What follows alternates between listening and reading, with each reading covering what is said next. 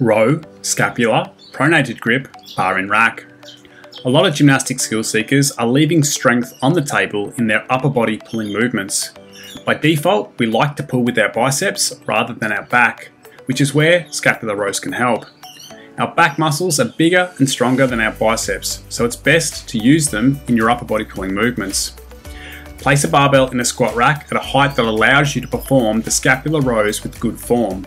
The lower the bar, the harder the movement. Sit under the bar and grip it with a pronated grip, palms facing down. During the scapular row, the elbows must stay locked as you want to isolate scapular retraction and not elbow flexion. It can be helpful to snap the bar. You want to create external shoulder rotation by twisting your hands into the barbell towards your pinky fingers. Notice how the elbow pits rotate. This helps us keep the elbows locked. Next, move into a tight hollow body shape by straightening the legs and setting up posterior pelvic tilt, PPT. Do not overextend the thoracic spine.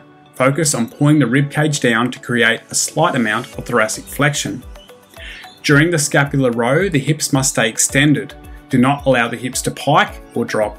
From here, depress and retract the shoulders by pulling the shoulder blades back and down. It's only a small range of motion, but it makes a huge difference in movements like rows and pull-ups. Remember to keep the elbows locked.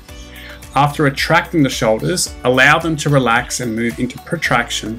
The upper back will round as the shoulder blades spread across the back.